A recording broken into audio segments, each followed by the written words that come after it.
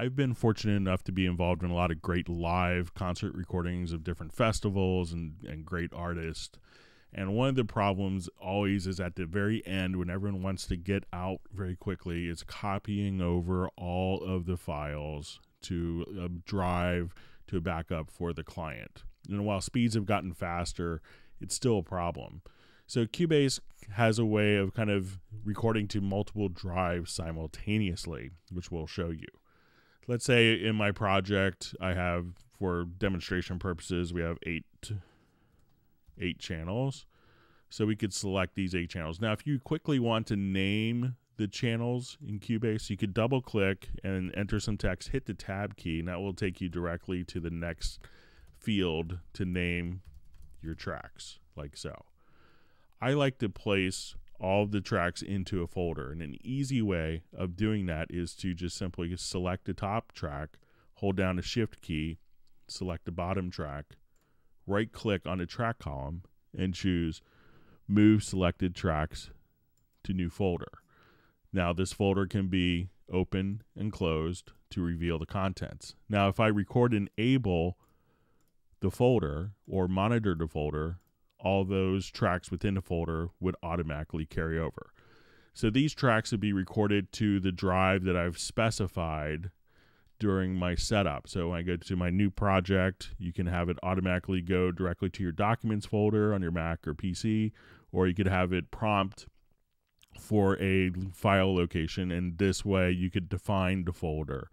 So what I want to do now is I'm going to select the folder, and I want to right click on the folder itself, and we're going to duplicate our tracks. So let's say this is going to our local drive and this is going to a USB drive or Thunderbolt drive. So what I want to do is to select the files within my duplicates and right click and choose set record folder. What I want to do is we'll create a new folder.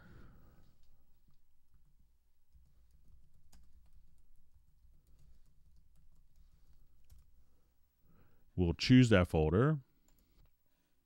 And what I want to do now is to record enable both folder tracks here. So as we look at it, my first folder is record enabled and the second folder is record enabled. So now we'll open up our folders and hit record.